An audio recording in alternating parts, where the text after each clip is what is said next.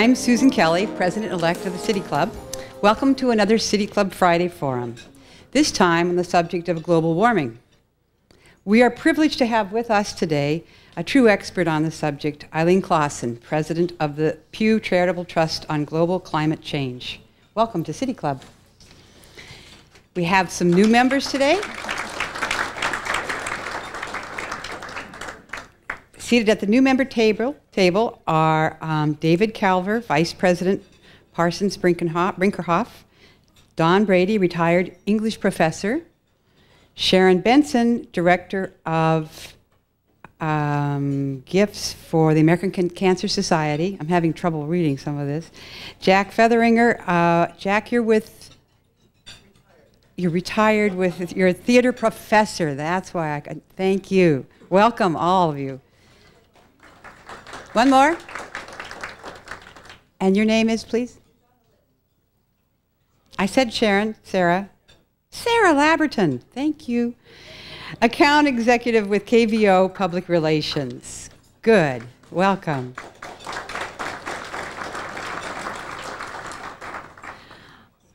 Next Friday, on the 21st, join us for our annual holiday program featuring the voices of the Oregon Repertory Choir. Please note, we will be here in the Benson again, which is delightful, isn't it? The Mayfair Room. We will also welcome gifts or financial contributions for the Toys for Tots program today and next week. Please remember to bring your new or unwrapped gift. And we welcome a cash offering also that then we will use to purchase the gifts. And we have uniformed Marine representatives back here to see to it that our gifts are distributed to the most needy children. All of you have a letter, a recent letter asking you to participate generously in this year's annual campaign fund. We are still $16,000 away from our $95,000 goal, and we need not only to meet that goal, but to also surpass it. I urge you to write this all-important check to City Club as you do your year-end giving. A few weeks ago, we decided to implement the wearing of name tags at Friday forums. You will find blank tags on your table if you haven't already, and please add your name to one and wear it. This is your opportunity to meet and get to know new people, and for them to know you. If you have questions about the club, board and staff members have the plastic name tags and will be happy to talk to you. Our program host, sitting at the head table, is Josephine Pope, member of the Board of Governors and chair of the Portland Parks Foundation. She will have the privilege of asking the first question of our speaker. Following Joey's question, we will open the program to questions from City Club members and guests in the audience. Please line up behind the microphone even before Joey is finished so that we have time to ask as many questions as possible. Please identify yourself as a member or of City Club and ask your question in 30 seconds or less. Broadcast of City Club programs this quarter is made possible in part by the corporate underwriting from Weyerhaeuser, Enterprise Rent-A-Car, and Pacific Corp. We are very grateful for their support. Now our guest. Eileen Claussen is president of the Pew Center on Global Climate Change, a nonprofit, non-partisan organization. She is also president and chairman of the board of Strategies for the Global Environment. Eileen has served as Assistant Secretary of State for Oceans and International Environmental and Scientific Affairs, as a Special Assistant to the President of the National Security Council, and has spent over 20 years at the U.S. Environmental Protection Agency, although her career spans 30 years in this field. Ms. Claussen is the recipient of the Department of State's Career Achievement Award and the Distinguished Executive Award for Sustained Extraordinary Accomplishment. She served as a Timothy Atkinson Scholar in Residence at Yale University, is a member of the Board of Directors of the Environmental Law Institute, and currently serves as a commissioner on the Pew Oceans Commission. We are honored to have such an expert with us today.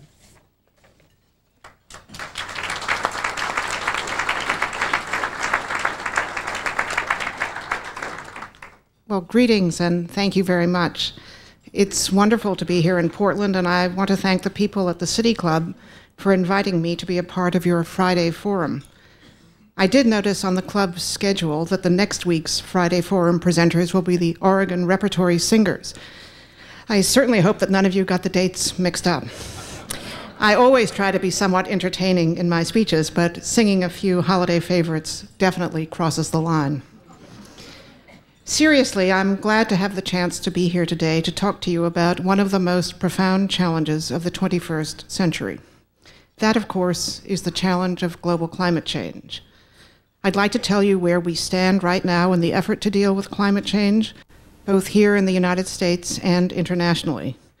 And I'd like to tell you where we are headed, the kind of world we will leave to our children and grandchildren if we stick to business as usual.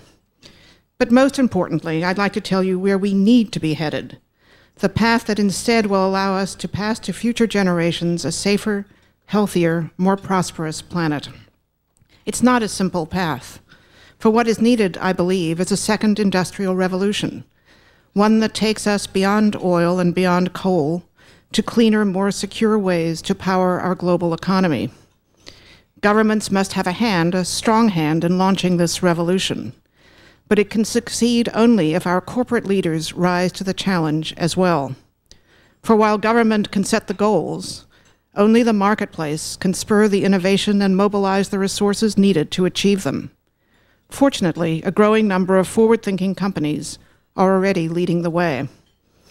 First, though, I'd like to tell you why the state of Oregon holds such a special place in my heart. Some of you, I'm sure, remember back in the 1970s, when Oregon became the first state in the nation to require a bottle deposit for bottles and cans. At the time, I was a young staffer in EPA's Office of Solid Waste, and I thought, hey, they've got a great idea out there in Oregon. We should let other people know about it. So I put together a nifty little pamphlet describing Oregon's groundbreaking program, and EPA started distributing it. Well, not everyone agreed that bottle bills were such a grand idea. The beverage industry was, shall I say, unhappy, and they let my bosses know it.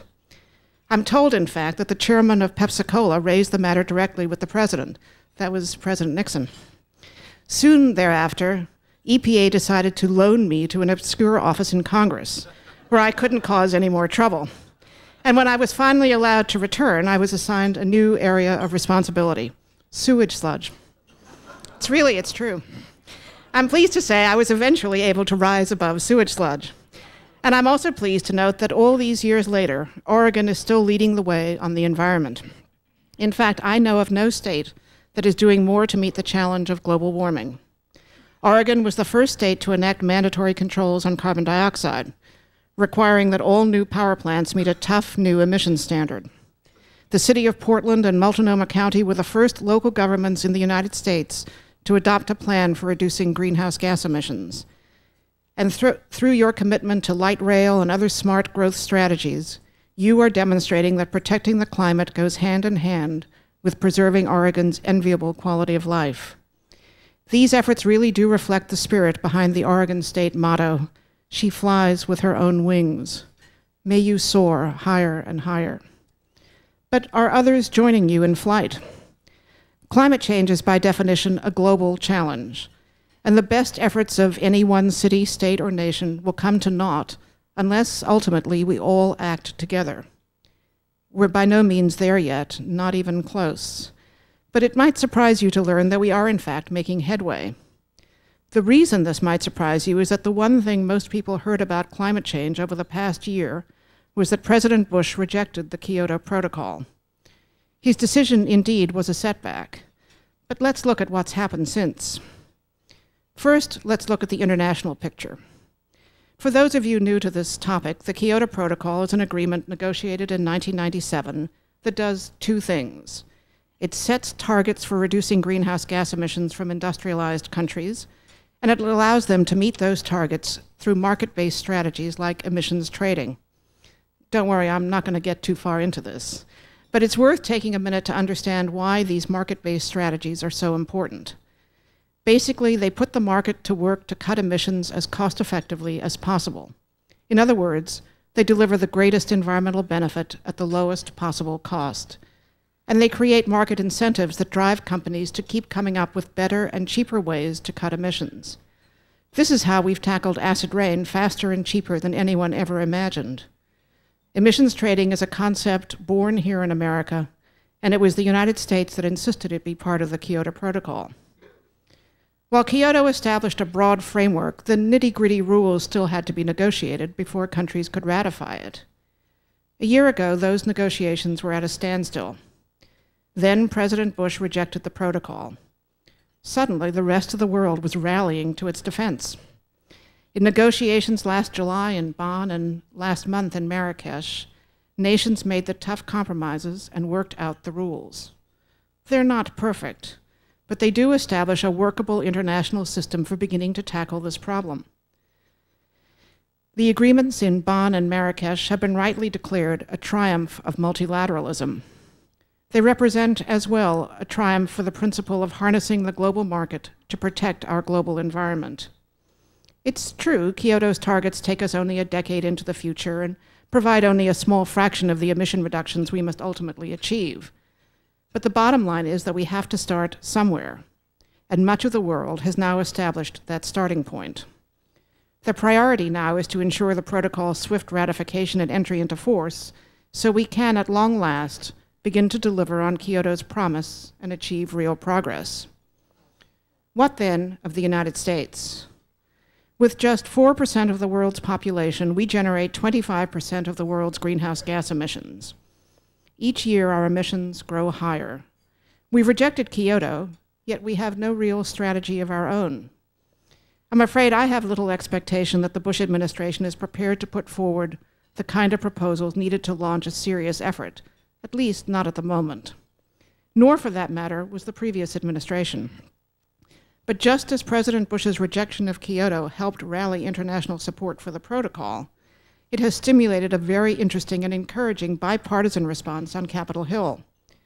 Suddenly, both Democrats and Republicans seem eager to demonstrate their commitment to tackling climate change. For instance, Senator Robert Byrd, a leading Democrat from coal-producing West Virginia, and Senator Ted Stevens, a leading Republican from oil-producing Alaska, are teaming up on a bill that would devote billions to researching and developing climate-friendly technology.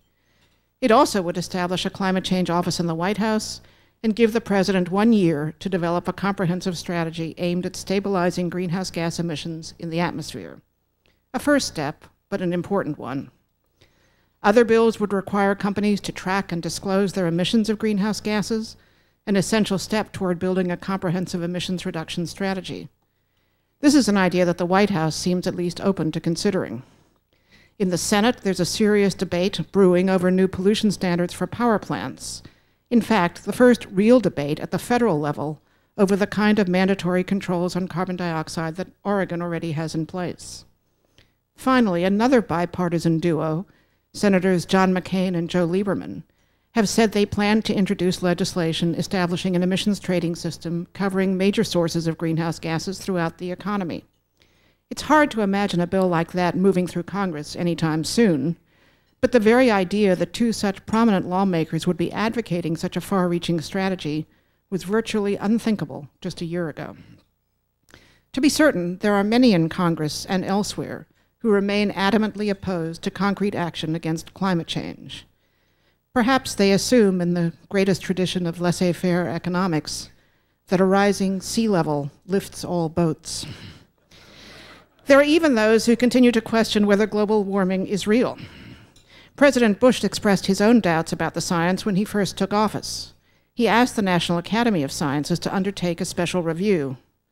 The NAS came back and said, yes, there are some uncertainties in the science. There always will be, I'm sure. But the NAS went on to say that, despite those uncertainties, the evidence for global warming is strong and growing stronger. Here's what the science does tell us. First, the Earth is getting warmer. The 1990s were the hottest decade of the entire millennium, and 1997, 98, and 99 were 3 of the hottest years ever. Second, this warming trend is almost certain to continue.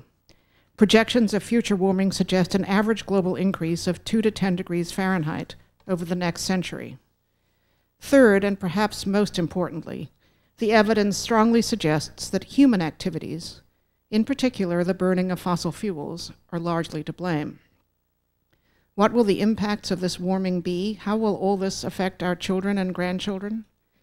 Some people like to see the bright side of global warming, lower heating bills in winter, for instance, and longer growing seasons in the Midwest. But there's good reason to believe that any potential benefits will be far outweighed by the costs. Rising sea levels will flood coastal areas, a very real worry along portions of the US coastline, but a much greater worry for low-lying countries like the Netherlands and Bangladesh.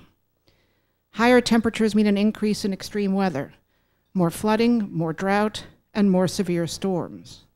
Historic patterns of rain and snowfall will be disrupted, putting water supplies at risk. Here in the Pacific Northwest, for instance, warmer winters will mean less snowpack in the mountains and an earlier springtime melt.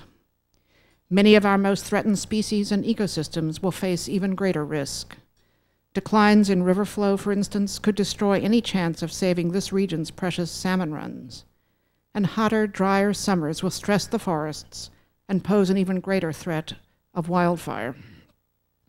One of the tremendous inequities of climate change is that people facing the greatest risks are those least able to bear them. Wealthy nations like the United States can find ways to lessen the impact.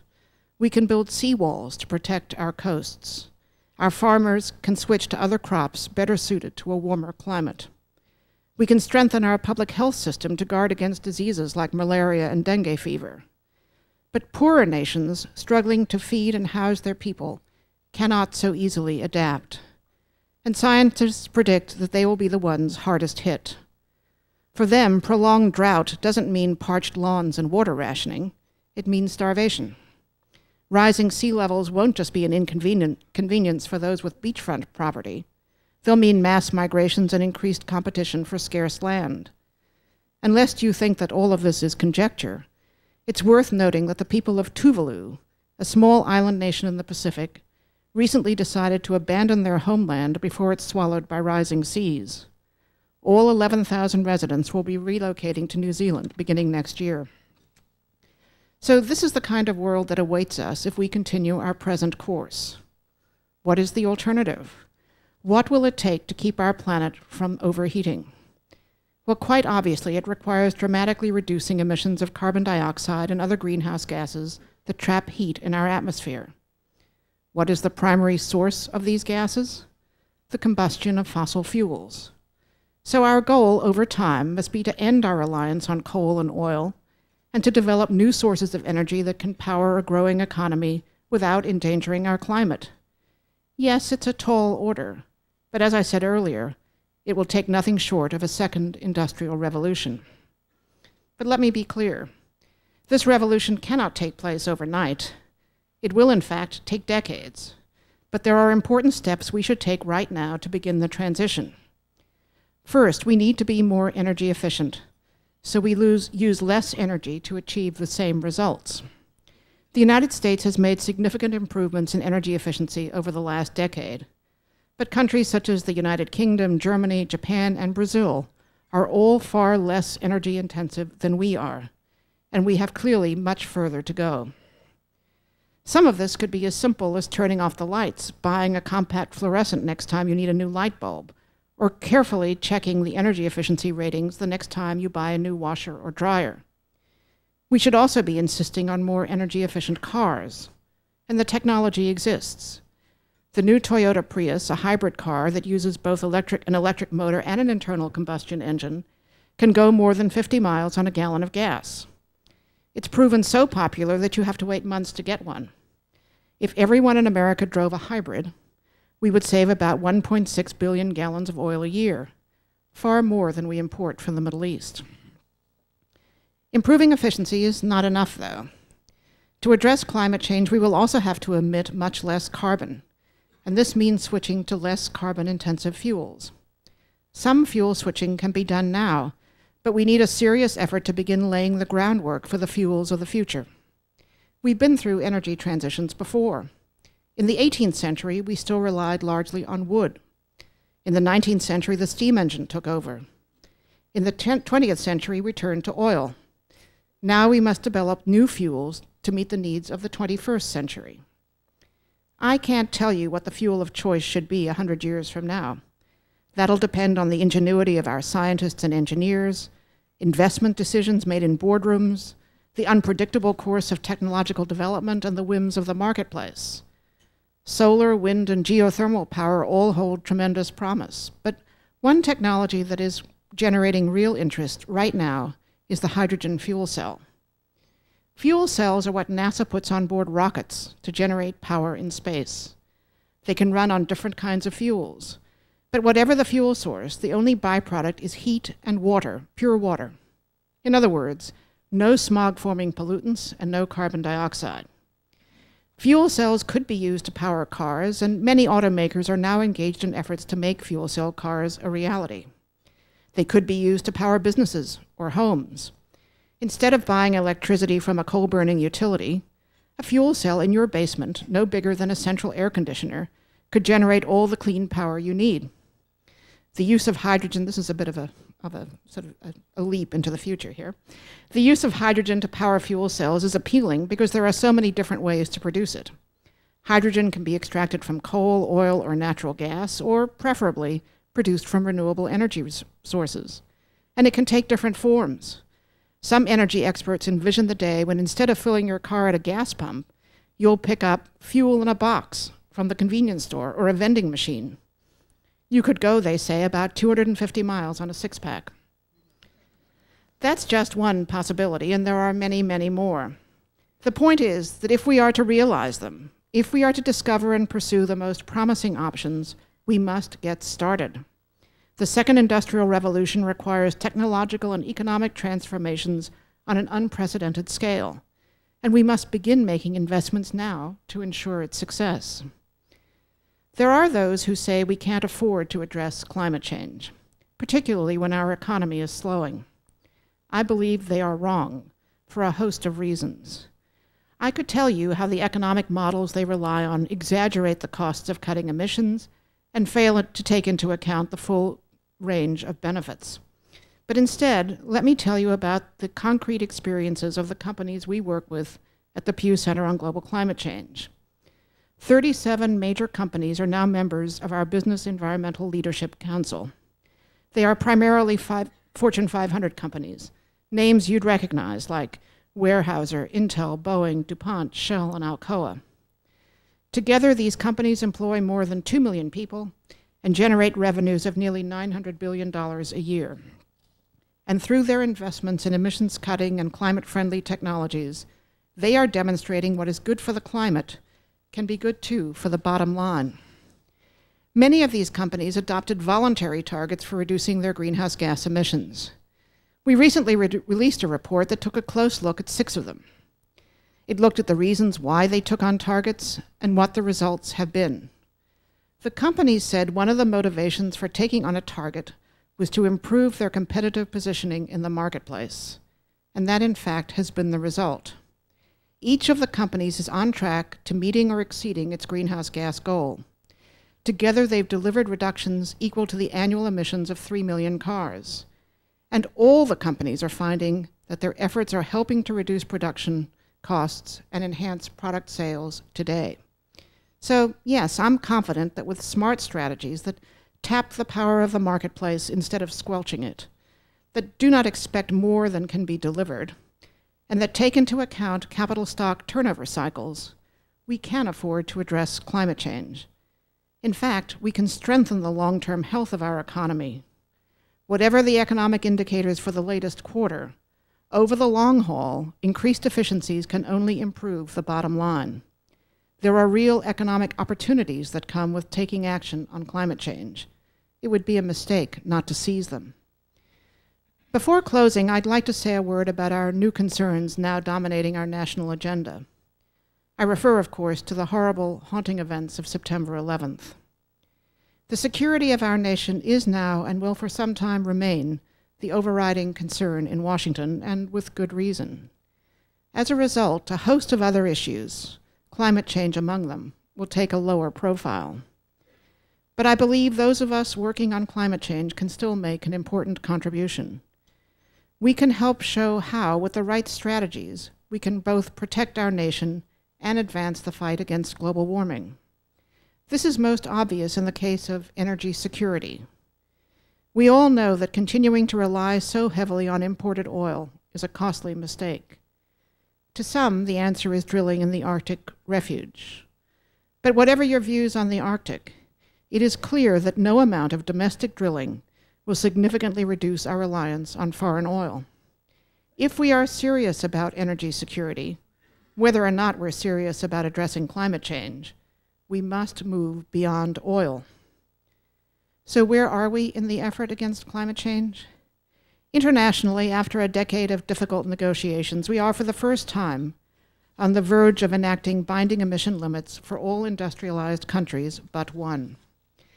In the United States, despite our refusal to join the rest of the world in the Kyoto Protocol, a growing bipartisan recognition that we cannot continue to blithely ignore our responsibilities as the world's largest greenhouse gas polluter. In a growing number of boardrooms, corporate leaders are seeing climate change not only as a challenge, but as an opportunity. And in communities like Portland, ordinary citizens are acting locally to meet what is truly a global challenge. We have a long, long way to go, but we have begun, and that is good. Thank you very much.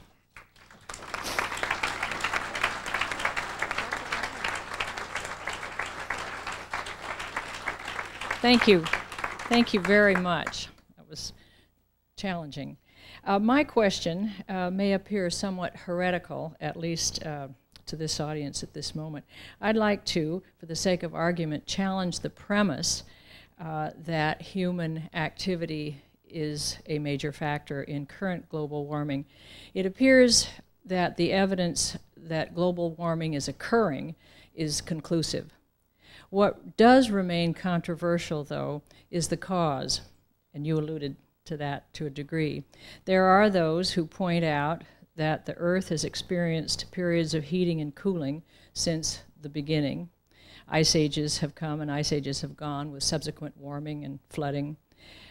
Two questions then. What is the evidence that the current warming trend is caused substantially by the burning of fossil fuels? And secondly, how are those who maintain that fossil fuels are not the culprit to be convinced otherwise? On the first question, I should start off by saying I'm not a scientist. My degrees are in English literature, but I'll try it anyway because it's my line of work here. I think if you look at natural variation over hundreds of years, you will see sort of an up and down continuously where there is natural variation. Things did happen and so on. But I think what you're seeing now is totally different. And if I had a chart, I would show you all of this, and then I would show you this. And quite honestly, I think even the skeptics allow as how it's probably at least partly human-induced. What that group of scientists is now saying is there are all these other factors, which is true, and there are uncertainties, which is true, and maybe it'll be good for you, they're saying now. So I actually think they've gotten a little bit past this issue of is it human-induced, because I think it's pretty clear that at least some amount of it is human-induced. And since that's the part we can deal with, I think we should. You asked about the fossil fuel companies. I think it's interesting that 3 oil companies are part of my 37 and 1 coal mining company. I think the oil companies that have joined with me, and even some that are thinking about this in much more constructive ways, have decided that really they're energy companies, not oil companies. And their job is to provide energy and molecules. And that's the business they're in. And so they're investing in hydrogen, and they're investing in renewables, and they're investing in solar because their job is to provide what it takes to make this great engine of our economy go. That's one thing. I think there is no question that there are some companies like the coal industry who would not fare well if you actually decide that you're going to stop coal and go beyond that. But we've been through lots of transitions like this in the past, some naturally because new technology has come along, and some because of a government effort. And I think our job is to minimize the impacts and find a way to do that, not to ignore the evidence and not to move forward as I think we need to.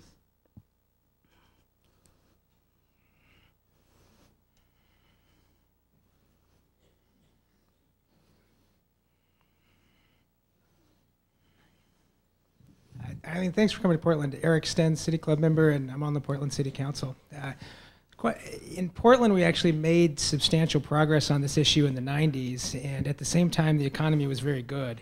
And the thesis I'd put forward to you is those are actually very related. Most of our steps forward came from things that didn't have to do with global warming, transit usage, land use planning, tree planting, et cetera, some energy efficiency steps. And I think why now is not a great time because the economy is not great right now in Portland, but I think why we did well in the 90s was that we had a high quality of life.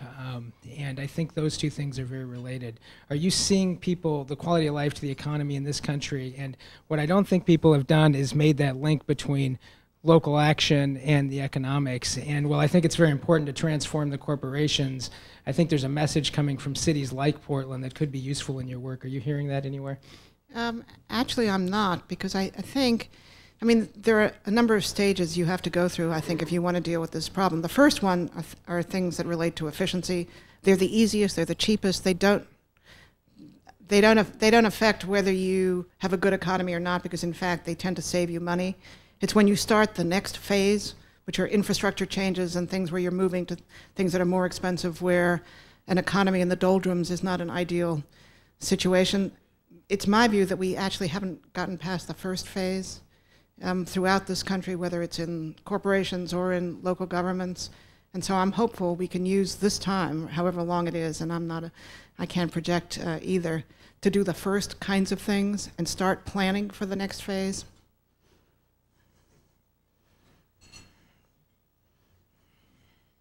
Hi, I'm Tom Dunn, member. Businesses say they just give the consumer what he or she wants, and they're sort of helpless in this environment of the all-powerful consumer.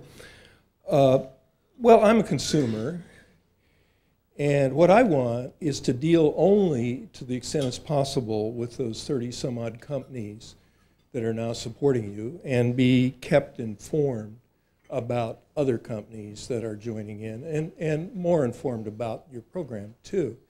And so I guess you can do that. Are you doing that in general? And you can, I'm sure you can help me out. Yeah, we're trying to do that as much as we can. It's one reason I came out to Portland. We have a very active website, and I don't know if that's a medium that you like to use, but we have had hundreds of thousands of user sessions. We have had our reports download. The ones, for example, that describe what companies are doing, downloaded in the thousands by month. We have lots of things we can do, and my director of communications is here, and she'll load you up with as much as you want. I should correct one thing, or just sort of make it clear. We work with these companies because we agree on where we need to go and how to do it. We don't actually take any funding from them, because I think it's important that we be independent and they have their independence, that we work together because we share the same goals, not because they paid me to say something.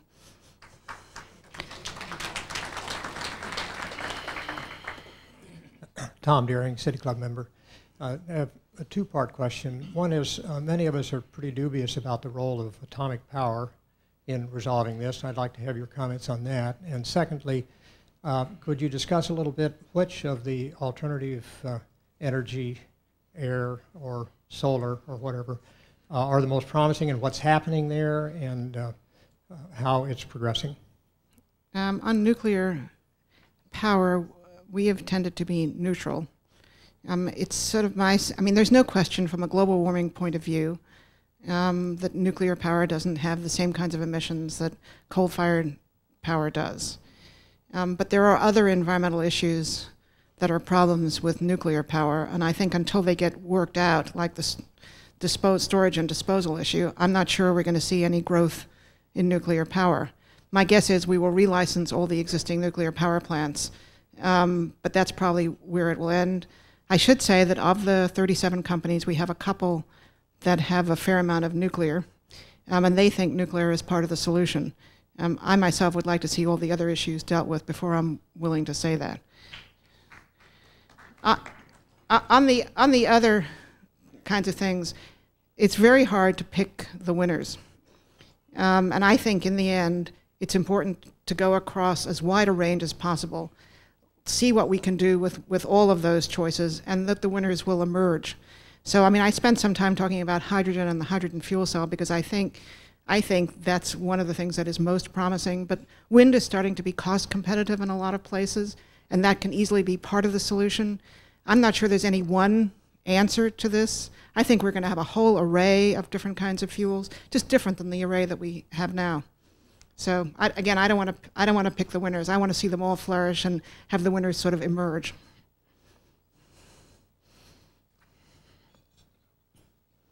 Ray Polani, a City Club member. Transportation seems to be one of the major contributors to global warming, and yet in the aftermath of September 11, we are providing liberal assistance to the airlines, and we're continuing to finance the expansion of roads and so on. At the same time, we're thinking about liquidating Amtrak, and I don't know what we're doing about public transit, but probably not too much.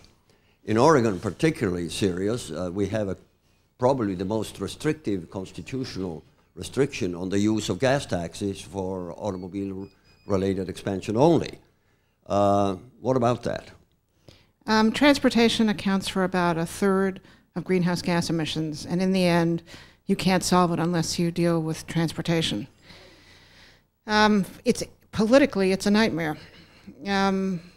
because most presidents feel they need Michigan to win, to be blunt about it. And there are all kinds of politics with the auto companies and the oil industry, actually.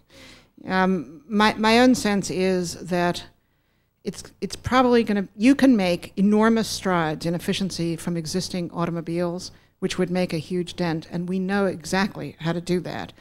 And the auto companies know exactly how to do that. And of course, they do make the argument that the other gentleman raised, and that is that the consumer demands particular automobiles, and they, of course, just produce what the consumers demand. I think we're going to have to be technological about that piece of the solution, and that is why I think the hybrid cars are a great transition, and fuel cell cars will be really helpful. I don't know that we can get Americans out of their automobiles, quite honestly. And if you look around the world, it's the United States squared, or times 3 or times 5. I mean, you can't actually, if you go to Thailand, you can't actually move in your vehicle. You sit in it for hours at a time to go 3 blocks. So mass transit has a role to play. It's not being looked at, I think, in the sort of way that it should be. But in the end, I think we're going to have to find some technological solutions and move ahead that way. Harriet Watson, City Club board member, and I'm channeling this question from an 8th grader from Arbor School who's sitting at my table. And she's wondering if you could identify some companies that are really emerging as industry leaders in developing new fuel sources.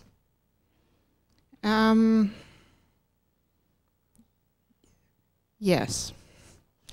I mean, I think there are 2 oil companies who have made significant investments in other fuel sources, and they are BP and Shell, in contrast, for example, to ExxonMobil or some of the others.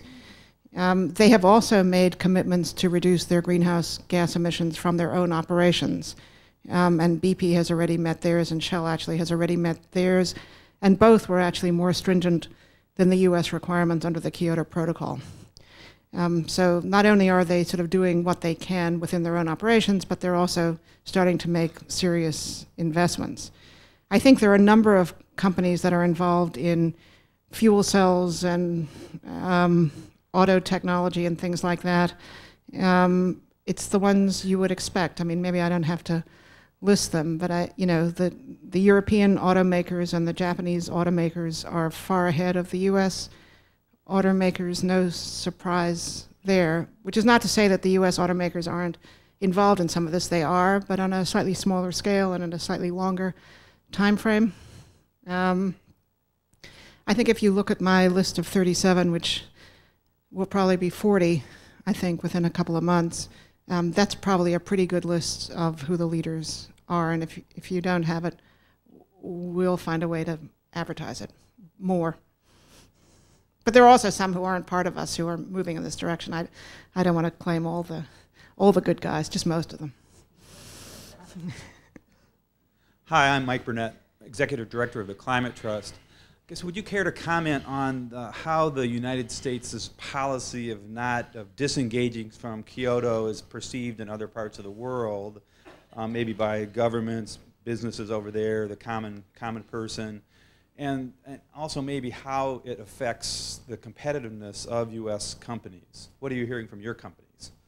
I think the rest of the world was truly shocked when the president made his announcement in March of this year that we were withdrawing from the Kyoto process, because nobody had any expectation that that would be the case, and it was done it wasn't, having once been a diplomat, it wasn't done in the most diplomatic way. It was just sort of sent in a letter from the president to senators, and that is how the rest of the world learned about it. I think they've actually sort of gotten over that a little bit. And they have reflected a little bit on the fact that the prior administration, I mean, I am being bipartisan here, the prior administration talked a very good game and negotiated some agreements that they had no ability to deliver on. And in fact, didn't do anything that would allow them to deliver on them. So there is actually some number of people abroad who would say, well, at least we know where the United States really is, which is not at the table with us doing the right things. I think they are all hoping that we take on some targets and do some stuff here at home. And if we are able to show that we are taking some steps and reducing emissions, I think the rest of the world would be truly relieved and would try to find a way to make whatever system we develop here and whatever systems they have there converge into one global system, because in the end you need a global system. So at the moment, and I talk to these people all the time, they're waiting to see what it is that we're going to do, if anything, to see if there's some way to make the whole world come together on this at some future time. Most of the companies in my list of 37 are multinationals, and many of them manufacture abroad. And so they will have to live with whatever the rules are in those countries. From their perspective, it would be much better if we had a more uniform set of rules and an overarching system, because in that way they could be more efficient across their own operations, figure out where the reductions would be easiest, figure out how to make the changes that needed to be made. They're also a little worried about things that might be taken to the World Trade Organization because our energy prices are much lower because we're not dealing with climate change. And they're a little worried about discrimination against companies that are US-based because the US is not a player. I don't honestly know whether any of that will come to anything. There's been a little bit of talk. There's been some discussion, particularly in the European Parliament, about that. Whether it comes to anything or not, I'm not sure. And I think the key will be that we do something here at home.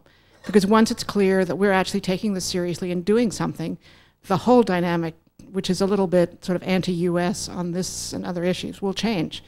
And that's why, I mean, from my perspective, the greatest effort has to be at home. Because once we do some things here, we're in a much different position to influence the rest of the world and to actually get this problem solved. Chip Greening, City Club member. Here at the City Club, we engage in a favorite pastime of beating up on corporations as responsible for global change, or name the other subject that you want. And yet it appears that our inordinate use of hydrocarbons in the United States is largely the result of consumer choices. For example, we don't ride Ray Polanyi's trains, and we drive cars that are too big. You mentioned earlier that the September 11th events, which we have seen have been a galvanizing event to do something about terrorism, which we could see coming if we looked hard enough before that event. And yet, climate change is a little bit like the story of the frog getting slowly boiled to death by starting out in cold water and ending up in boiling water. There's no galvanizing point at which we decide, yes, the water has risen in the oceans by another foot, so now we need to do something about it. Could there be a galvanizing event? And oh, by the way, I would add that people like you have been trying to raise the alarm for many years. That hasn't seemed to do it. ineffective as I am. What could motivate citizens in the United States, in particular, to take personal actions which would help reduce the use of hydrocarbons? Well, I'd actually like to address two parts of that. The first part is your comment about people in the City Club always taking on the corporations. I mean, I actually think on this issue, the corporations are way ahead of both the public and our publicly elected officials. The public, because they seem unable or unwilling to make the connection between what they do and this problem. In other words, if you look at all the polling that's been done on this, the public says, yes, they absolutely agree that this is a problem and that somebody else should solve it. And they don't seem to make any relationship between what they purchase and what they do and this problem. And I don't know if that's a question of education or what it is that will make that change. Publicly elected officials, of course, sort of wait to see what they hear from the public in their state or in the country as a whole. And if they don't, they hear that this is a problem in some parts of the country, not in others. I had an interesting meeting with Senator Larry Craig, who's in the Republican leadership in the Senate and quite conservative, who said that he's actually interested in this subject and he's actually quite knowledgeable on the science and has some ideas about how to deal with it. Not too aggressive, but some ideas on how to deal with it, but who says when he goes back to Idaho, no one in 3 years has ever raised this issue with him. I mean, nobody's ever said, could you do something about this? So anything he does is based on his own desires, which in this case are not overwhelming.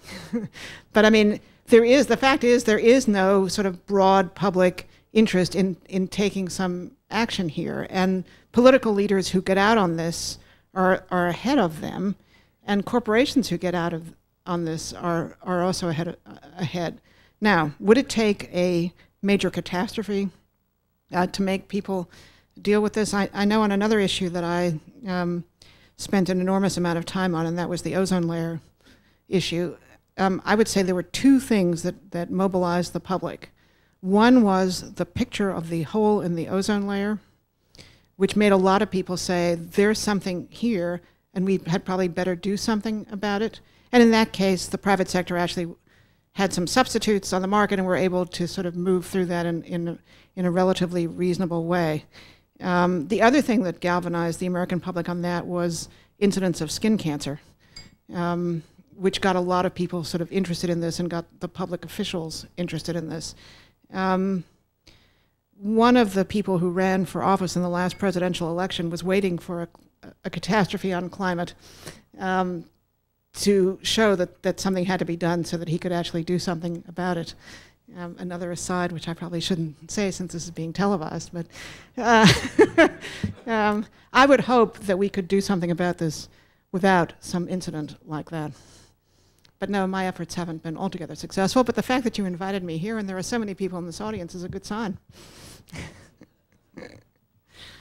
My name is Sharon Joyce, City Club member and wheelchair couch potato. I think that we are always working for either an Eden or a hell or purgatory. And maybe you were tactful enough not to mention that war is also a global warming thing, as well as more people, because everything we do, whether it's cutting trees or putting down concrete or putting our water underground, is going to warm the planet. So incidentally, I just wanted to mention that Fortune magazine said that Toyota had hydrogen cells in their new cars. They do. Portland is our home, and where do we start? Yeah, because if we are to limit our population, which is also necessary for this global warming thing, and to do something in the line of solar so that we can help our own businessmen and our own residents prosper, where do you think we should start? Well, I think you're already starting. I mean, I don't want to say you've finished, but you're starting. You're starting with some of the transportation things that you're doing in the city of Portland. Somebody told me last night that the city was giving up its sport utility vehicles and moving to hybrid Toyotas, which I thought was really good. What if everybody did that? So I actually think one job for Portland, if I was going to give you a homework assignment, since I already got it several, is that maybe you should talk a little bit about what you're doing with others who are interested in doing some things. Because quite honestly, you may not think you're very far along, and in a grand scale, you're probably not. But a lot of little things will make a difference here. And some of the things that are going on in Portland, if they could only be replicated in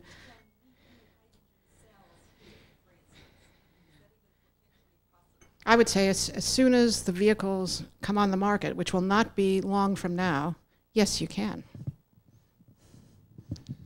Brian Redd, City Club member. Eileen, as you're aware, when President Bush rejected Kyoto, one of his primary reasons was it would be too harmful to the U.S. economy.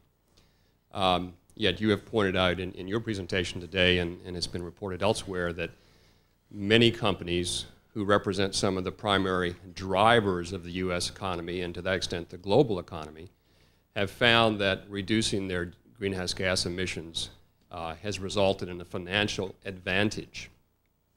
Can you reconcile that? Yes, I don't want to spend too much time on this. I mean, those who would like not to do anything on this issue have found economic models that, in my view, are not reflective of reality, put in the worst possible assumptions to show the greatest possible harm.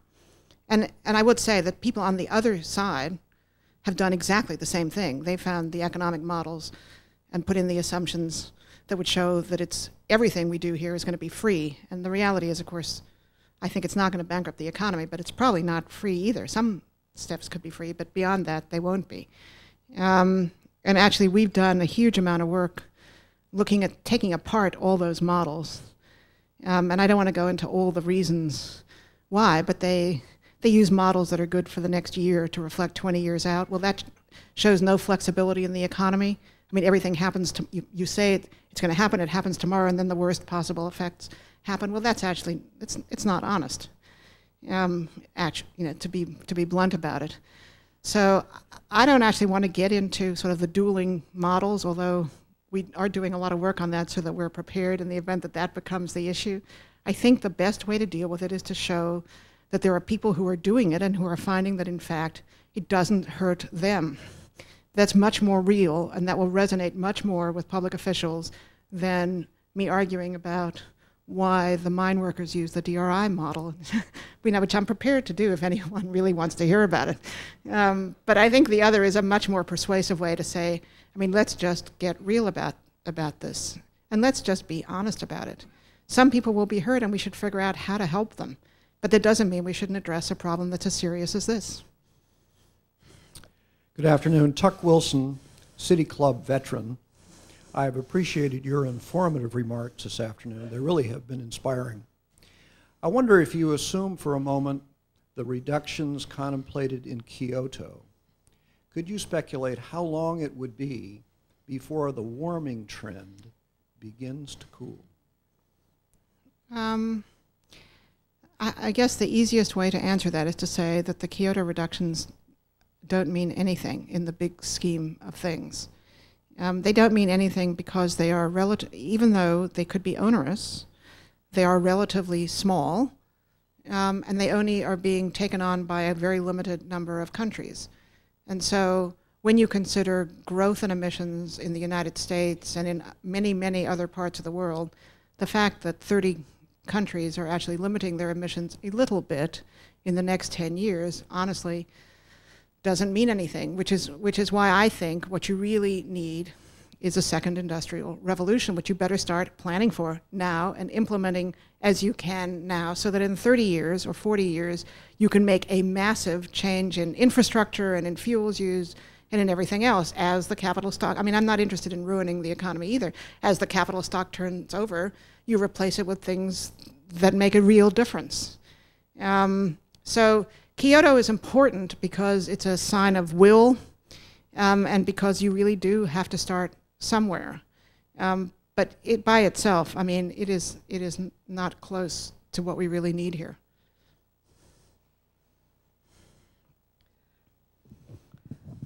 Thank you very much for coming. My name is Heather Busey. I've just moved back to Oregon about 6 months ago.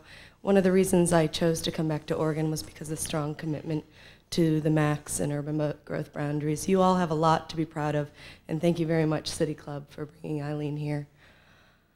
I spent the last year trying to raise money for an ocean wave energy conversion company. They developed technology to convert the up and down motion of the waves into electricity.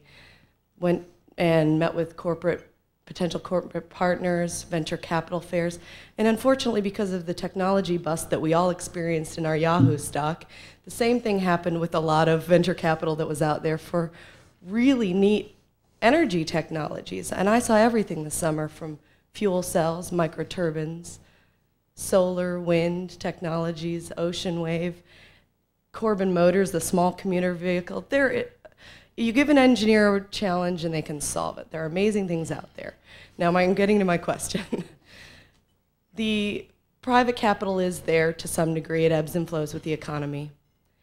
In the various states I've lived in, I lived in Arizona before and here in Oregon now, we have portfolio standards which require a certain degree of your electricity to come from renewable sources. At the same time, I was thrilled to get an announcement from PGE recently that I can elect to pay extra for solar energy and wind. I'm thrilled by that. But what I want to know is, with all these private and state initiatives, what would it take to inspire some form of national initiative? Well, I mean, you'd have to create enough demand to make it a reality, right? I mean, I think that's sort of the reality. And you'd have to make sure that the cost was competitive in some way or subsidized in some way so that people would do it, right? I mean, it's those two things.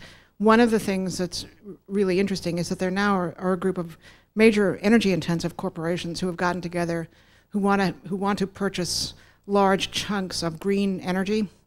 And because they are large users, that might make a difference. I mean, you really need a lot of users or some really big users to say, this is what we want, and then I think the marketplace can deliver. So I do think that's part of it, and I forgot already what my second answer was. Sorry. If I remember, I'll find you. We've got time for one more question. There we go. Andrew Maybe Wheeler. I won't. Then it's Andrew Wheeler, member. I have a feeling that a galvanizing event might be something that would line our pockets. In other words, if it pays, then we would do it. And I was listening to public radio 2 months ago, I think, Ira Flato, I'm not sure, who was talking about wind energy. And he was saying, I think, that if wind energy plants or farms were in South Dakota, that not only would it be a crop, finally, that could make something, make the farmer wealthier, but that it could basically supply 80% of our energy in this country. Yes, did I forget the program? No, you're right on. It's interesting that the Farm Bill is now being debated in the Congress, and there is some chance that we actually will have a Farm Bill before the Congress goes out. And it is interesting that in this Farm Bill, for the first time, there's a lot of stuff there on biofuels and wind, which are being advocated by the farmers, and where I believe there is some bipartisan consensus that we ought to move in exactly that direction. So not only are you not sort of smoking anything, but I think you're right on.